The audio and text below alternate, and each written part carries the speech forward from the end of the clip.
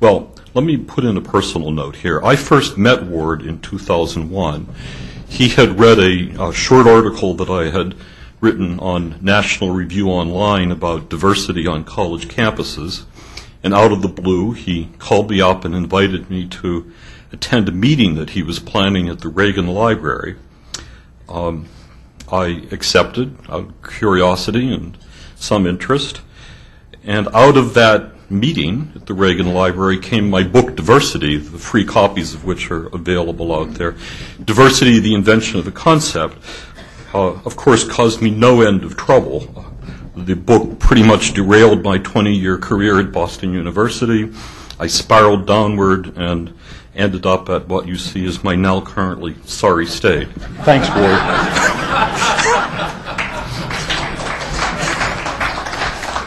Well, seriously, at that meeting that summer at the Reagan Library, I encountered a truly remarkable public man. I hesitate to say public intellectual because Ward is much more attuned to the common currency of public debate and policy than to the kind of stuff that we put into our journals. You get the sense that he's looking through the haze of debate to discern core principles. I had never met someone quite like that at the Reagan Library. He conducted, without notes and with great aplomb, a wide-ranging conversation with about 20 people with political views all over the map, kept this thing moving fluidly over the course of 2.5 days, entered without hesitation into debates on all sorts of issues, and left each one of them enhanced, clarified, moved the debate forward in a manner that was just breathtaking. And having spent 20 years as a professor and an administrator in a university, you would think you'd be used to all the forms of public rhetoric available, but I wasn't used to this. This was something new to me and gave me just a deep impression and love for who he is and what he could do. I understood then, better than I had before, how Proposition 209 passed. It had a general on its side of just the kinds of ability that won battles for Romans and Greeks. He's a formidable debater, and you've seen that. It's really no surprise at all that the other side is scared of him. And when the other side is scared, it resorts to some pretty nasty tactics. So another aspect of Ward's character has been made manifest in these recent years.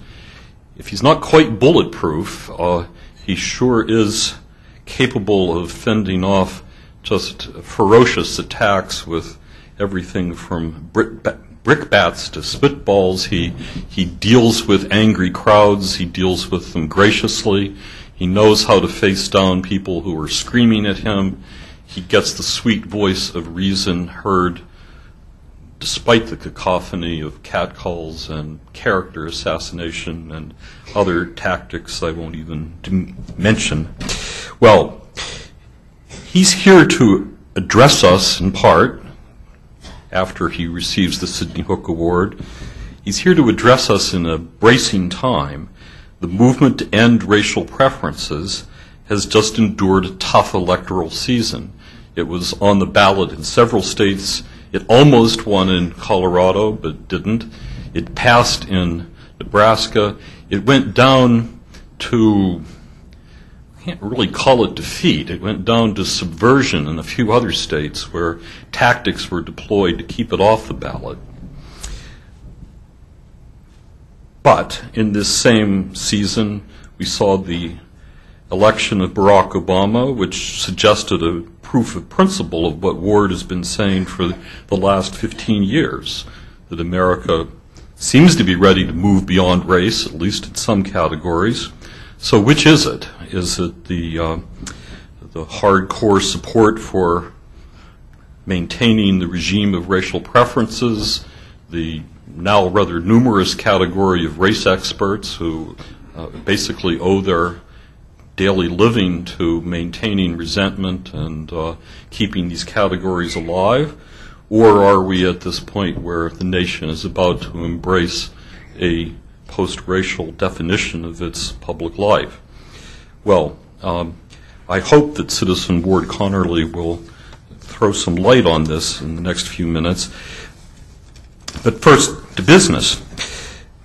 The National Association of Scholars has a cluster of awards that we give each time we convene nationally. One of them is named the Sidney Hook Award. I suspect Sidney Hook's a familiar name to most of us here. Hook was a leftist in the 1930s who saw his way free of the allure of the then popular tendency for the left to adore Stalin. He was a student of John Dewey and brought into play both a sophisticated mind and a kind of pragmatic sense of how to lead public life. Eventually, Hook, I think, became maybe the most prominent American intellectual who resisted the path, the totalitarian impulse, let's say, of the left. He's a hero to a great many of us. Founder of a predecessor organization to the National Association of Scholars. And I would think perhaps the symbol of public courage that stands out as his most salient characteristic today. I don't know how well Hook is thriving as a philosopher anymore. His works are still read, but perhaps he remains more important to us for what he did to define public life than what he did in his academic works. The Sidney Hook Award has been given 11 times before by the NAS. Some of the recipients are James Coleman, the sociologist who courageously put his neck out to, in the 1960s, revealed data that showed some unexpected aspects of school busing and school desegregation. Gertrude Himmelfarb, the great Victorian historian, Robert George at Princeton, Donald Kaplan. So this is an award that goes to illustrious company, which will be only more illustrious as we bestow on you. Very heavy. Sidney Hook Memorial Award for vindicating the principles of fairness and merit in American higher education. Award.